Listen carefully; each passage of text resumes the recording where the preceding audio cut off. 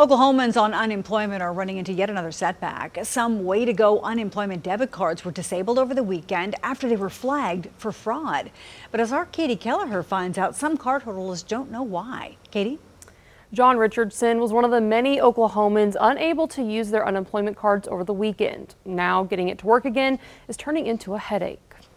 John Richardson went on unemployment in March after being laid off from a company he worked for 30 years. And now another snag as he's unable to access his unemployment benefits. It's just been a long, frustrating weekend, and I still have not been able to talk to a person. Richardson says he spent about 16 to 20 hours over the past 3 days unsuccessfully trying to reach someone at the Oklahoma Employment Security Commission. His unemployment debit card was declined Saturday and flagged for fraud, but he doesn't know why. It's been in my possession, unless I've been hacked somehow, but then again, I can't talk to anybody to tell me why they flagged it. So John isn't alone in his card troubles. More than 100 people lined up outside OESC's office in Oklahoma City Monday, trying to get answers, especially frustrated as the federal benefits end in 2 weeks. In 2 weeks, this will be over, so these last checks are probably just as important as the first ones. OESC provided an update on its Facebook page Monday evening,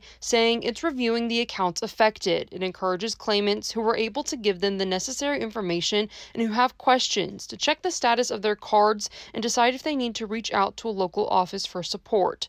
Richardson says he'll try calling again Tuesday, but after that, it will be time to visit an office. He's hoping this gets resolved quickly before the bills need to be paid.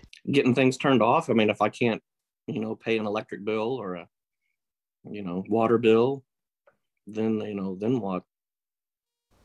OESC says there was also a delay in pandemic unemployment assistance payments today. It says the problem has been fixed and those payments will process overnight. Katie Kelleher, 2 News.